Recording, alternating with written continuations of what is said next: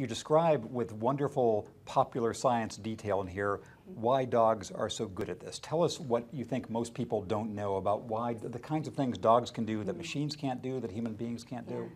Well, they imprint scent in a much more complicated and layered way than humans do. So the example I've been using is, and handlers use this example too, this is from my education from them, it's not my own, but they call it a stew or a hamburger. So what we recognize as stew, the dogs are smelling all of the ingredients and they can pull them out.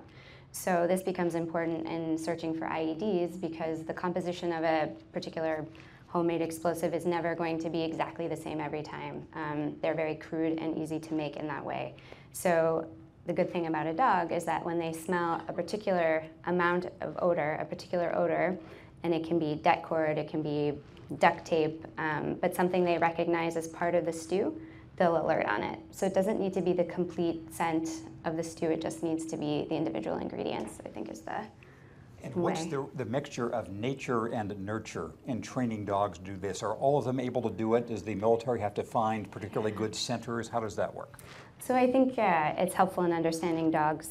They are, as a species, they're uniquely talented in this way, but dogs are like people, so just because they're sort of born with these abilities and these very powerful noses doesn't mean that they're always adept at using them, or that outside situations or circumstances or different environments impede them, or if they become frightened or uncomfortable, that, you know, even though they have this ability within them, it's not always easy for them to put it to task.